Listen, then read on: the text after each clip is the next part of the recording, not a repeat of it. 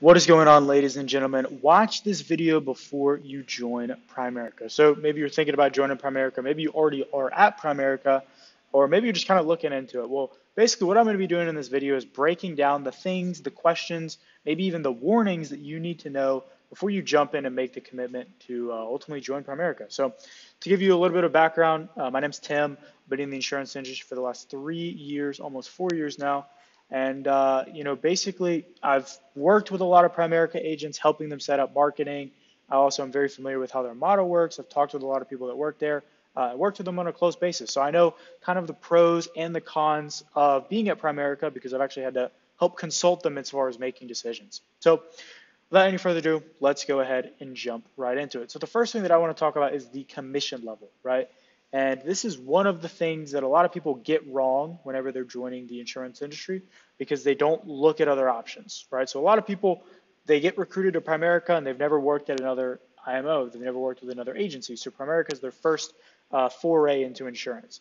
And it's very important to know what is your starting commission level going to be at Primerica versus what could you get somewhere else, right? And kind of compare those two things. So really do a deep dive and take a look. Okay, here's what I can get at Primerica versus what can I get somewhere else, and then how do the packages compare, right? How do you get your commissions raised? So how will they decide when your comp level will be raised? Is it based off of recruiting? Is it based off of production?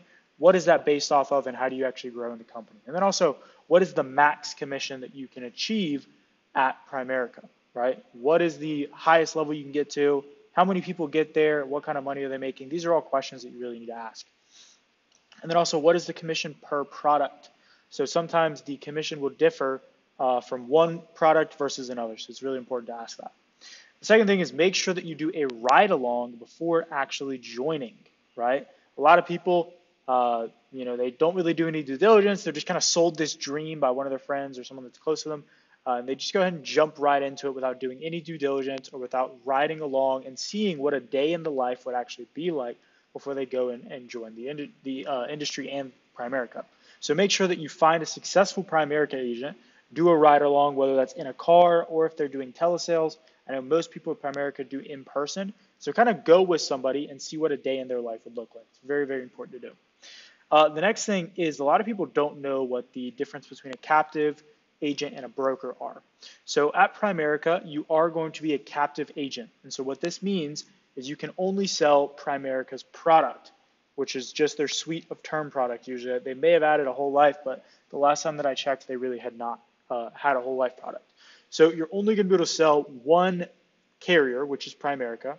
You're going to be entirely focused on terms. So you're not really going to do as much whole life or IULs or anything like that. And the problem with this, from what I've seen working with people at Primerica, is a lot of times it's difficult for them to get people approved on a policy. So let's say someone comes in, maybe they have a health condition and Primerica won't accept them, or maybe they give them a rate that's more expensive than other companies would offer. So whereas with a lot of these other companies, other agencies you can join, you can sell multiple insurance carriers products. You have a lot of options. With Primerica, you're very pigeonholed because you can only sell one product. So you can't always give the best thing for your customers. And a lot of times, if you buy leads or do something like that, you're not going to be able to close all of your leads, not because they won't buy from you, but because you can't give them the best thing that they can get, or you can't even get them approved. So again, you're primarily going to be doing term. You're not always going to be able to offer the best price, and that's definitely something to keep in mind whenever you're trying to figure out an agency. The next thing, and this is the most important thing whenever you're getting started with an agency, is training.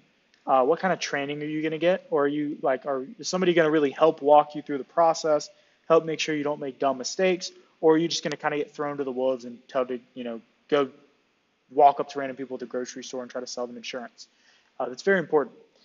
Is it going to be video training? If you get training, you're just going to be told to go to YouTube and watch videos. You're going to get one-on-one mentorship and training. And what if you're like in the middle of an application, you have a question? Is your upline going to be there to answer your calls and help you walk through that, right? So make sure, really ask about what kind of training you're going to get. I know the thing is, like with insurance, with the Primerica model and a lot of other IMOs, it really depends on the upline that you get placed with. So you might get an upline that's fantastic. You might get an upline that sucks. It really is kind of up in the air and kind of depends there. So really try to feel out your upline and decide, what that's going to look like for you. The next thing is the lead program. So what type of leads are you going to be working? Are they going to be age leads? Are they going to be new leads? What's the cost per lead that Primerica offers? And what I've seen from talking to a lot of people that work at Primerica is usually the reps don't buy leads. A lot of times you're going to be focused on cold prospecting, right?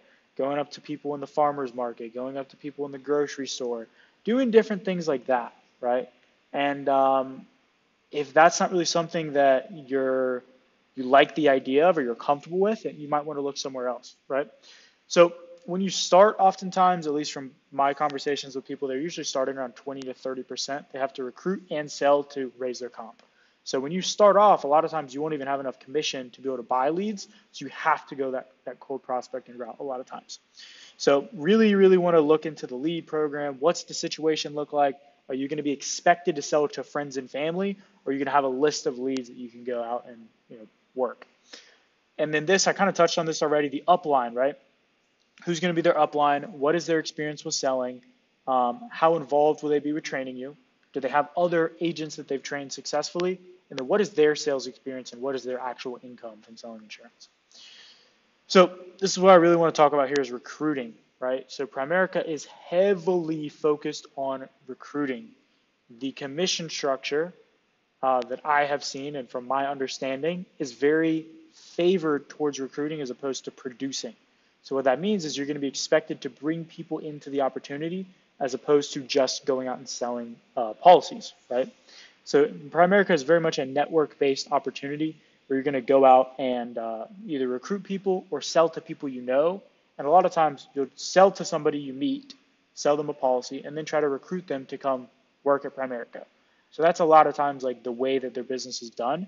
And so really want to think to yourself and decide internally, is that something you're comfortable with, or would you rather, do you think you'd be better fit in a different type of model, right?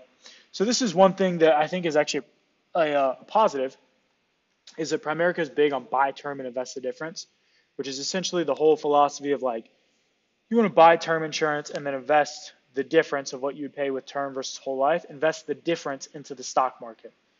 Great in theory, a lot of people don't do that, which is why final expense and other whole life products exist. But in theory, it's a great way to structure your life insurance as an individual person. So if you've run into somebody that's a Dave Ramsey fan, they're just going to absolutely love you.